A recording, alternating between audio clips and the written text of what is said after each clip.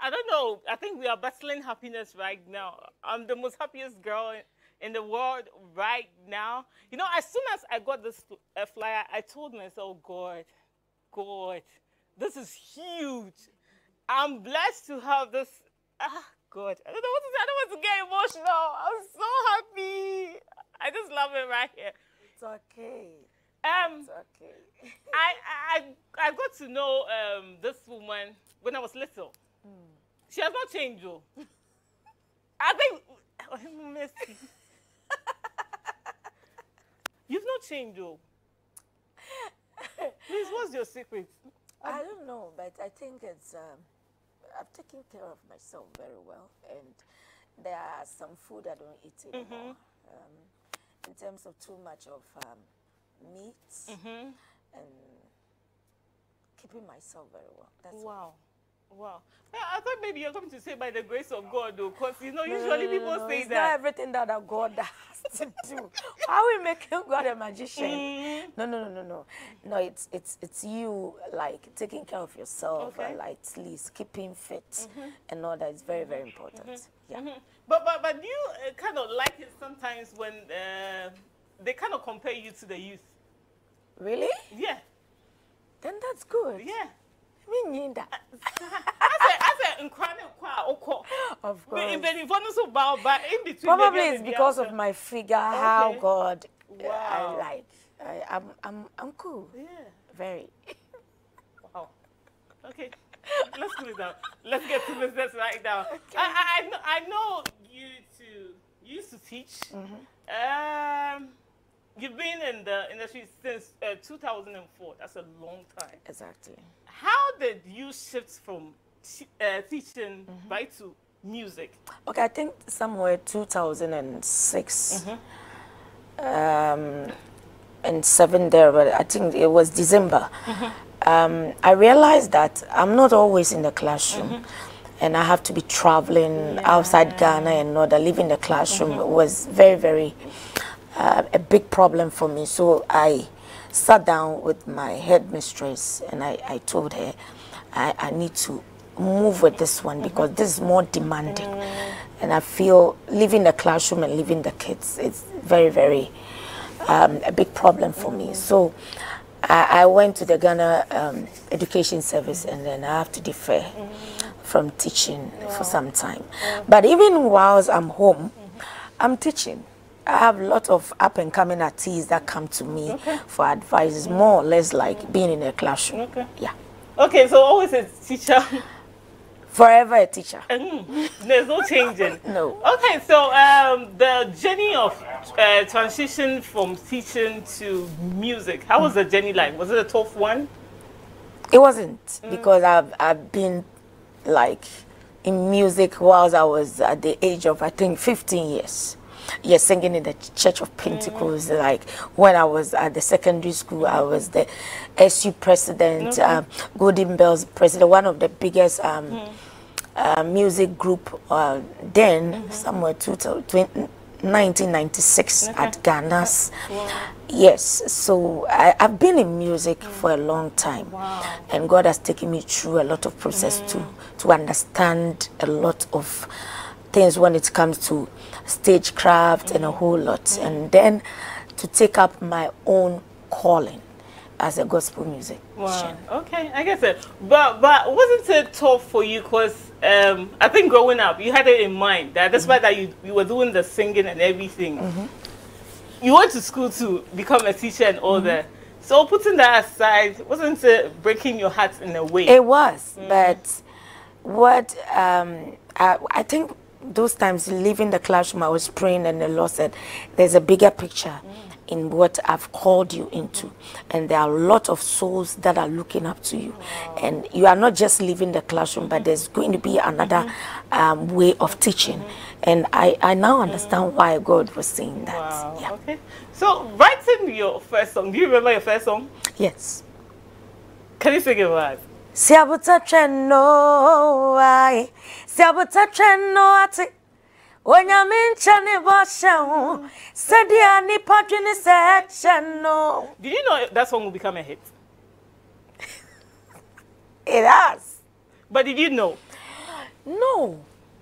But out of experience, I remember writing this song. I was in the classroom. I was owing one person that came to the classroom and was shouting on top of her voice, and it was very, very pathetic. So I have to cry, move out of the classroom with her, go outside and beg her. Whilst I was going, one of my shoes got torn.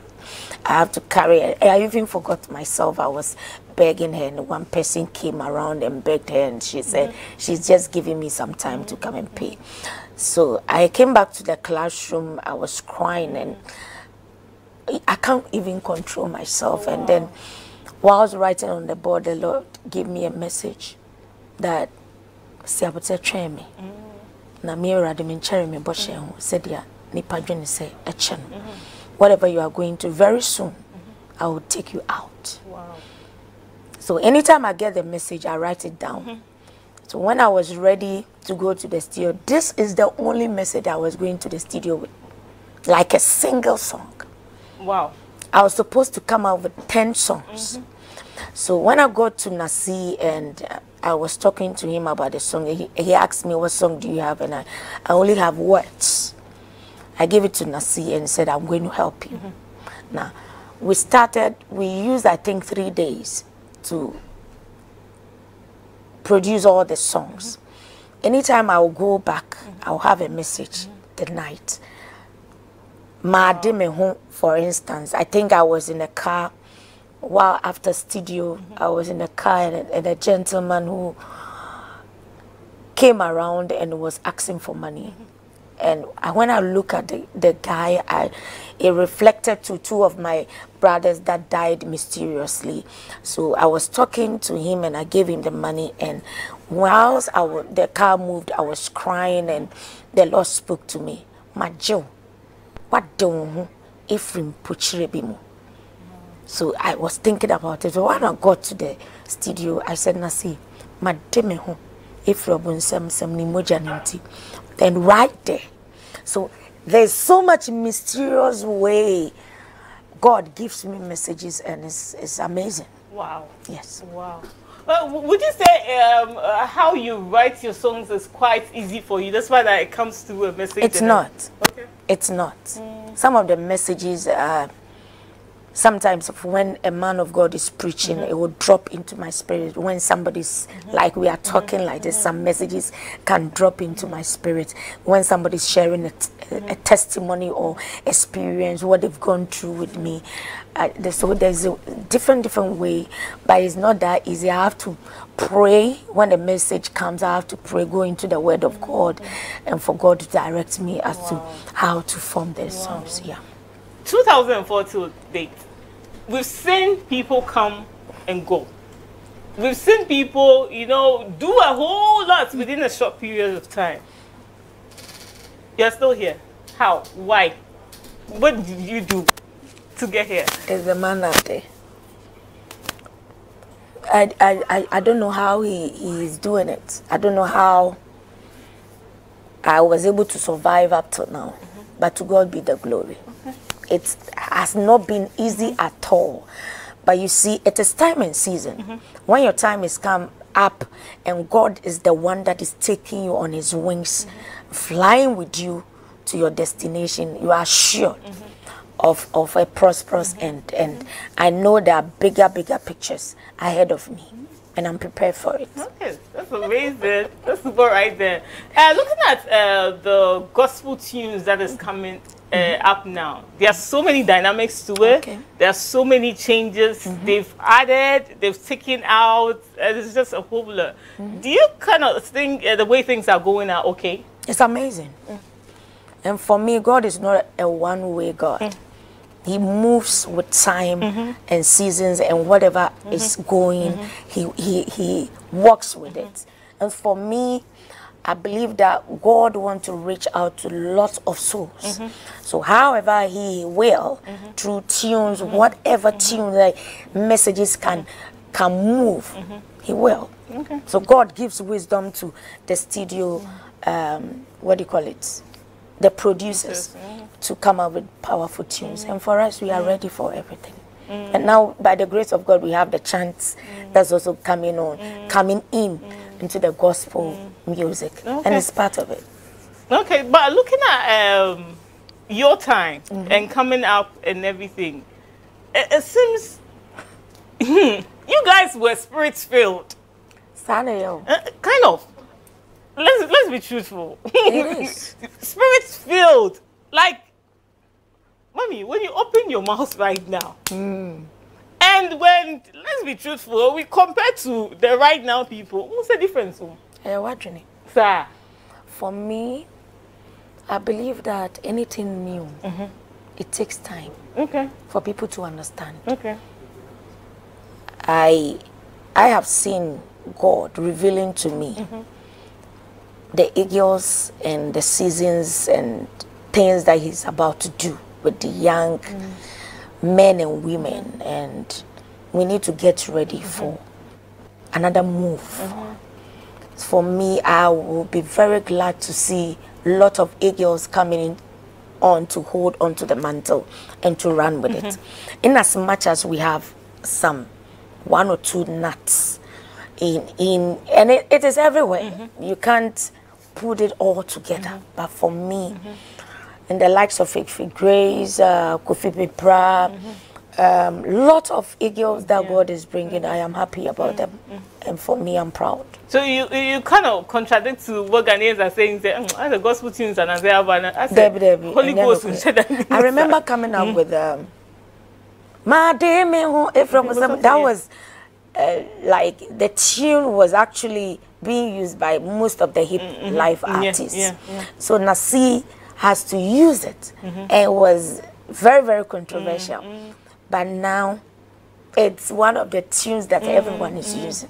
So anything new seems like questionable, but for time they will understand. So I see nothing wrong. So you advise Ghanaians to take their time; they'll get used to it. Of course. Okay, so there have been so many narratives out there that gospel artists don't practice what they preach. Some are saying, hey, gospel artists be or her. When you get closer to them, what the pepper that he or she will show you on mobile outside, they are different people altogether.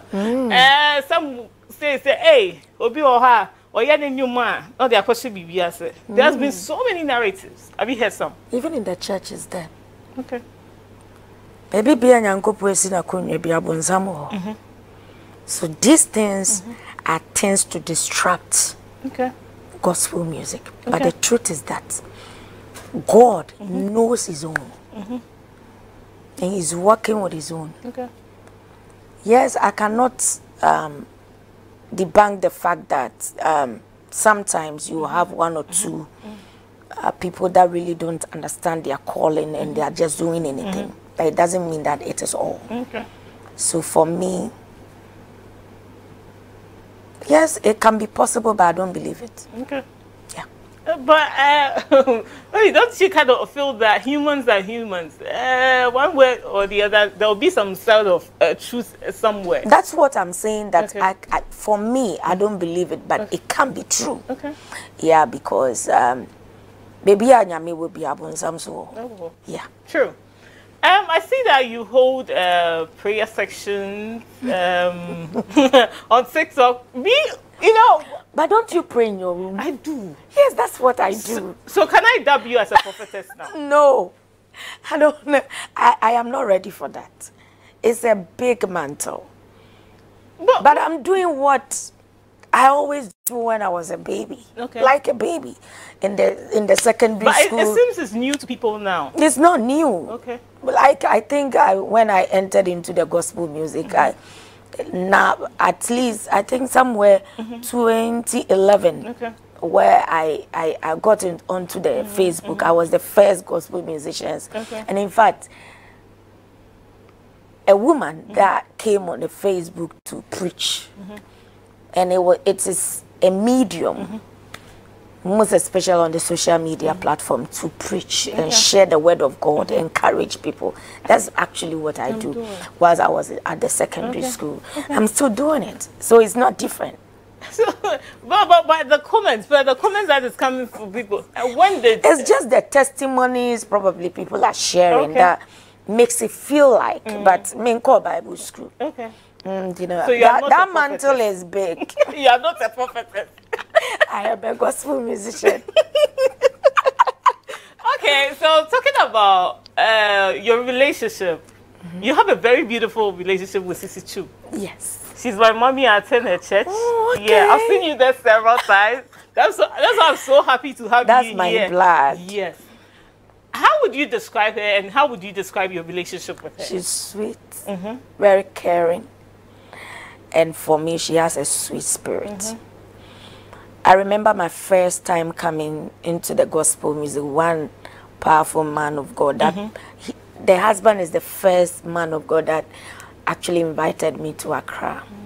So that was where we built that relationship. Since I came out with my first album. So we've been friends for 20 years. Yes. Ah, so it's not recent? No. Yeah. Hey. It's not recent. For a long time. It's not recent. Just that people do not see us moving, but we talk a lot. We share ideas a lot. We have a tight relationship. Yes. Okay. So talking about your friendship and all that, we rarely see female to female collaboration with the gospel tunes. Okay, Why? it's like for me, I've been in a relationship with Sisi Chum. It's recently that you've seen us one or two. Yeah. So it's there are some relationships you don't put out there. Okay. We are very cool with each other. Okay. And if you be a mensa woman. True. But the truth is that we are very cool. Okay. We pray with each other. We share a lot with each other. We love each other. Yes. So apart from the relationship and everything, but we have to see more of and their features. Basso. Maybe a Sisi Chum near Yeah, we do. I think very soon we'll be having a lot. But I've done with Lady Prempe and one or two gospel musicians. Yes. So why is it not frequent? Okay. Yes. That's what I can see. Okay. Yes. So till God gives the direction, you just can't do anything on your own. Has there been a point whereby so I say a worldly artist has come to you for you guys to work before? That's how we call them. Since you are worldly. That's how we call them. Since you're a gospel artist, you are classified as godly. Oh, so as a OBO opposite. Listen, these people have lots of relation. They have tight relationship with the Lord. Some of these artists have their fathers and mothers in the church, and some of them are even men of God. So you can never like judge anyone. Some even have very tight relationship with the Lord, and I'm telling you, it's the truth. Somebody like Kwabna. When you get close to him, you get to know that there's a different side of him when it comes to the things of God. So for me, I can't take them into the dustbin. No, but Auntie, Kwabna is he might be Christocentric and all that, but the song you put out is that for me. Anytime I get too close to Kwabna, this is the argument we have. That I see a calling on him. No, I say, Ohemaa, I can't just come out just to take this mantle because I understand where that calling is from. But when I'm ready, probably when God gives me the green light, I will do that. But the truth is that Kwabna has the heart of God. Anything can happen. Lord Kenya is even a pastor now. So some of these songs put marriages together and all that, so you can't actually judge that. And we on punk we come. Makes sense. So would there ever be a feature with you and someone opposite? If God gives the green light, I will. They will. But is that when those features do come, they talk. Why? Ghanaians do talk. They complain. You see, we coming from a society where we have classified, we have put gospel music and the worldly and the understanding is not there. And the truth is that when I'm ready to do a gospel music with, let's say, any hip life artist, I want to, my music need to pull the person into the Lord. You understand? What if I am done doing a gospel music with the person, a person goes back? That's the question. You understand? Yeah. So there has to be a change. When I see that the person is ready to come into our side, then I have that free mind. Because the understanding of gospel music and hip life artists is different altogether in our religion, especially in the Christian religion. So you're not supposed to joke with that. Okay. I get it. Because in an interview, Joe Mettle mentioned that he wouldn't do it. And of course. Okay. That's the truth. Okay. If I can't get them into my kingdom, then there is no way doing it. There's no need. Okay. So talking about concerts, performances and all that, let's take it for example, someone like Shatta Wale calls you, oh, Ohemaa Mercy, this is your song. It hits here, it's right there. So please, can I add you to mine? Do you know I love Shatta Wale so much? The reason is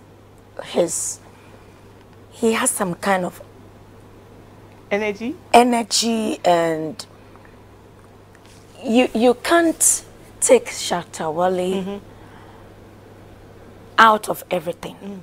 You understand? He has built his own empire.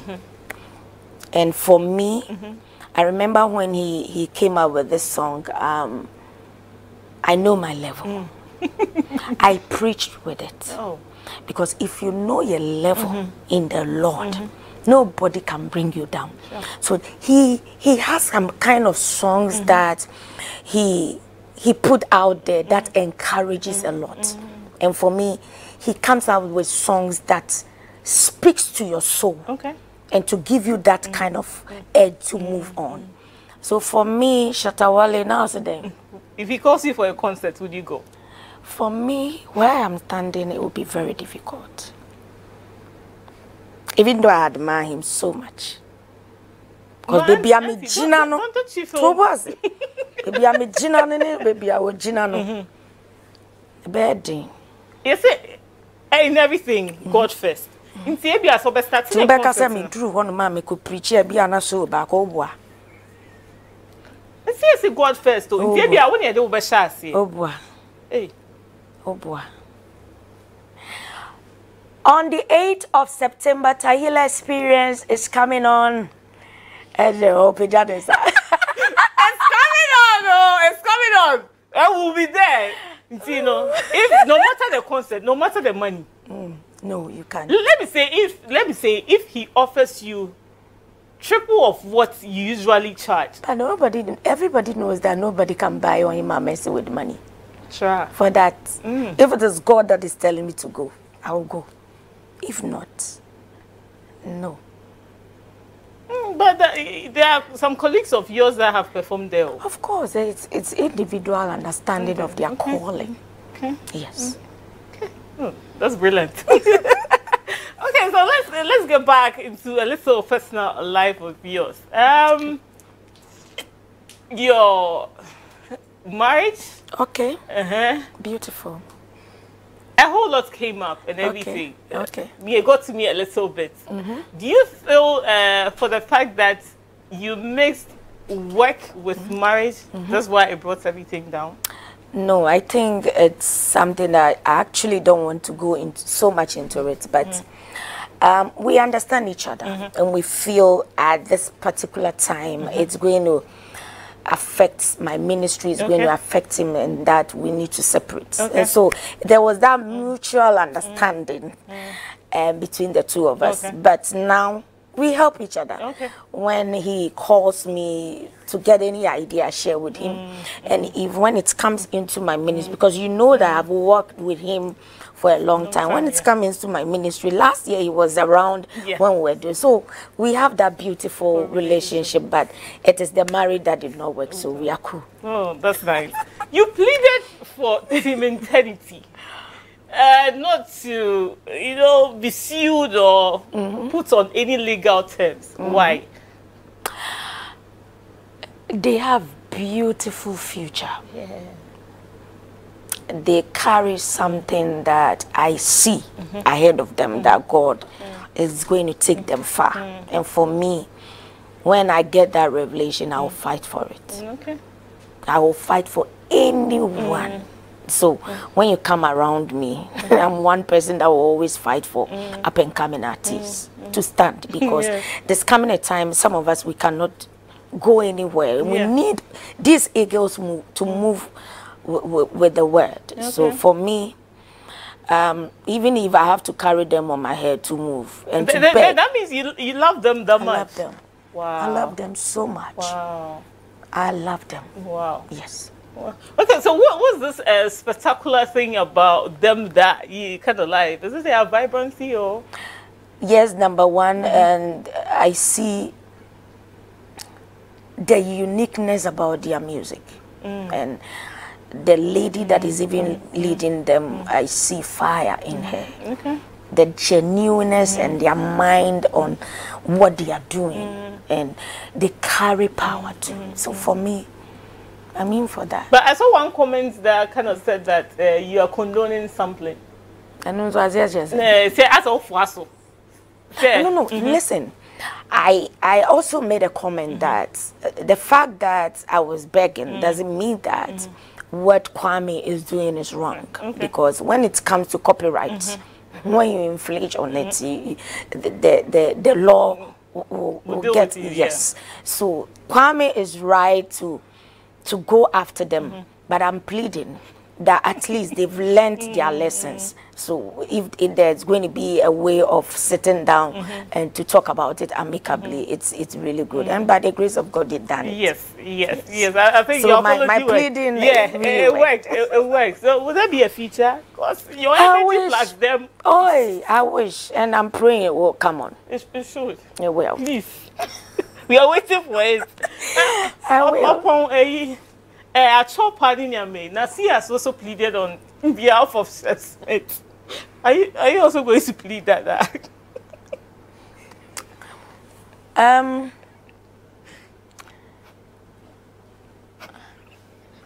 Yes, I will mercy seat or hot. Jesus Christ. It to the beer. Let's honor truth. I stand for the truth, and I'm a role model. Because the generation that we are in now, it seems like we are joking with everything. So if the law needs to take its own course, it has to be, so that it will be like a caution to anyone that would just get up and play with the minds of people. For me, I don't go with it. But people kind of say he did it in the right way. If it kind of worked for him, and so in Tinka, you won't go with the name Bankuna mechanic 200 years. Now, Kwaka Bankuni sa 200 years, but to deceive people, Papa Kofi Drew Krabeka said no, is wrong. You understand? But in as much as we have to punish him, I think Yanshe Nisuna Wusun. And you near money chance now. Also, on your sabium, I think we should forgive him. Yeah, you're just a wonderful person. 20 years in the industry, new projects coming up. Yes. What's new with you? Tell us all. Get ready for a lot of surprises next year, because we're going to have a lot of books from Ohemaa Mrs. Camp. We're going to have a powerful documentary, a whole video of Ohemaa Mrs. It's going to be like a movie from Ohemaa Mercy, right from when I was a child, growing in Koforidua and coming out with my first album into the industry and all that. We actually working on it seriously. And then we also coming up with a lot of surprises from some of the artists that are going to sing, personalize some of my songs, and we're going to release it. So next year is so packed.